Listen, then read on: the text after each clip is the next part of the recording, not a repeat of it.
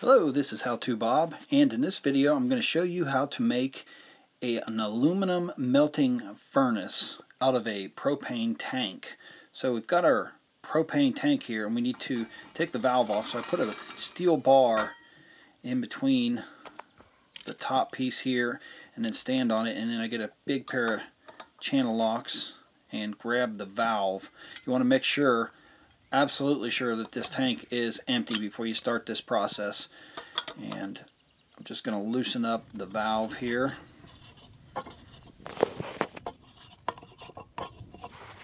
Okay, once I've removed my valve, I'm going to go ahead and fill the tank with water just to be safe and clean it out.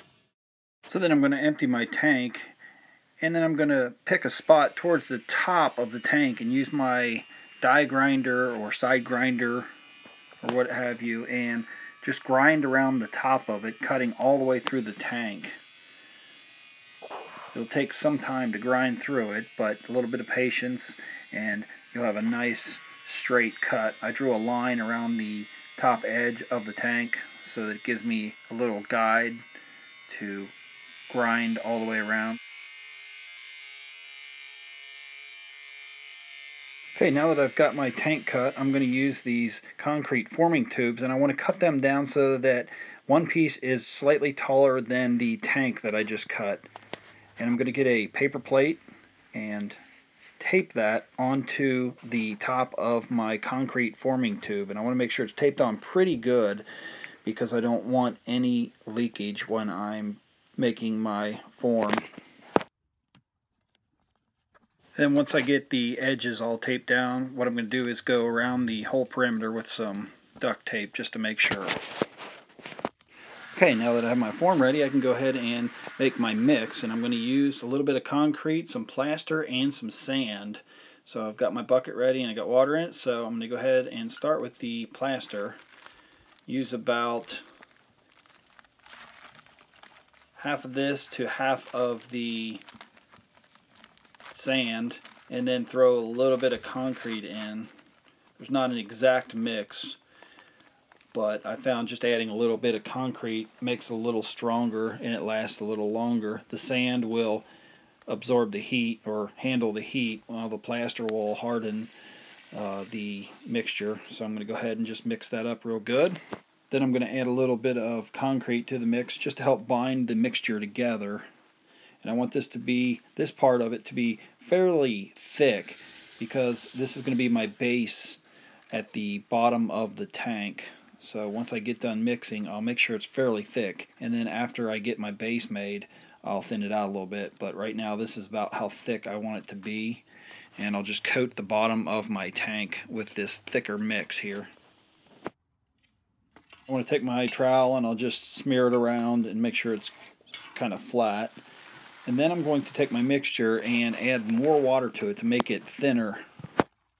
Now I can take my form that I made out of the concrete forming tube, and I want to put that right in the middle of my tank, resting on the filler material, and I can press it down, make sure that the bottom is pressed all the way down.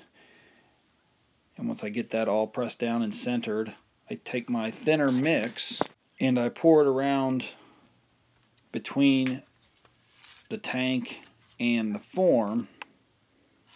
Go around a couple times filling it in, and you might have to readjust the form a little bit here and there. Okay, once I get my form all the way full, I want to shake my tank just to get all the air bubbles out. You can do that by kicking it, and then you'll want to also start to clean off the top before it starts to harden. And you can wipe down around the edges so you'll have a nice clean edge once it dries.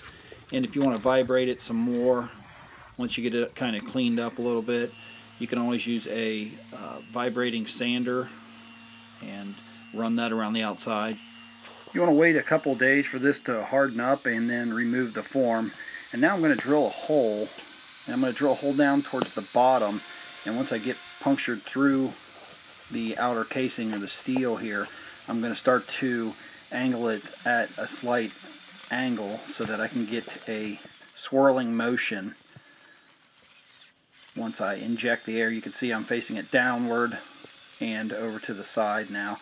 That way when I insert my air injection tube, it'll cause a vortex in there. See how it goes in at a slight angle and slightly aimed in a downward position, and that will cause it to get a vortex once I inject my air. So that's why we do it that way. So now I have the lid to the propane tank, and what I'm going to do is make a cap for my furnace just to keep some of the heat in, and I'm going to do that by drilling a hole and cutting around it. Then I'm going to take my grinder and clean off the edges. So now I'm going to make a crucible, and I'm going to use an old fire extinguisher that's expired. So I just take the lid off once I've exhausted all of the inside. Just loosen it off, and once I get that off there, I can take out the stick, and then I can dump out the rest of it.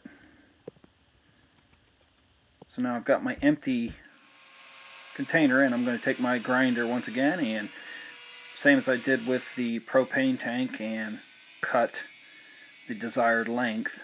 And I made it a little bit shorter than the depth of my furnace, and then I took a rebar piece and bent it over and welded it on the side. You don't have to do that, but I did that for just ease of grabbing it out of the furnace. So now that we're all set, I'm going to go ahead and put some charcoal in here. I've already had a test run, so I know that it all works.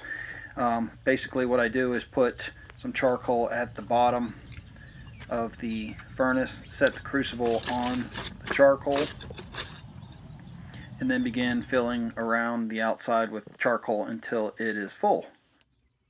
For my air injection, I'm going to be using a shop vac and run it in reverse, or use the exit port on my shop vac and use the hose. So I'm going to tape my hose to a piece of PVC, and you can see here that in short order it's eating aluminum cans relatively quick, and it'll get quicker the hotter it gets, and you'll have to keep feeding in more coal.